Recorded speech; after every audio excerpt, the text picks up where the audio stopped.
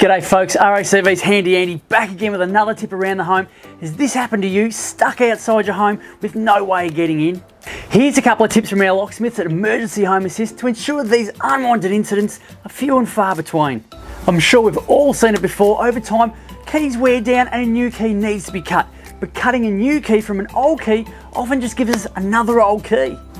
When having a new lock installed, it's always good practice to put one of your keys away as a master key. Then you can have all your other keys cut from that one, knowing you'll always have the best key for your lock.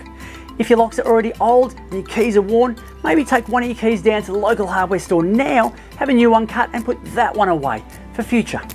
Now the next thing we can do is keep our lock lubricated, and while a lot of people would look to a commonly used water displacing lubricant to spray in there, it is good for the internals of the lock but not so good for the barrel where the key goes in. Instead, purchase some graphite powder from your local hardware or locksmith and apply it to the keyhole of the lock. As graphite is a very fine powder, it can get quite messy, so make sure you're wearing gloves and safety glasses. Apply a small amount of graphite powder to the keyhole. Once you've applied the graphite, place the key in the lock and give it a few turns just to spread the graphite around. Once that's done, give everything a good wipe down with a rag to remove any excess dust and put the graphite powder away in a dry place for safekeeping.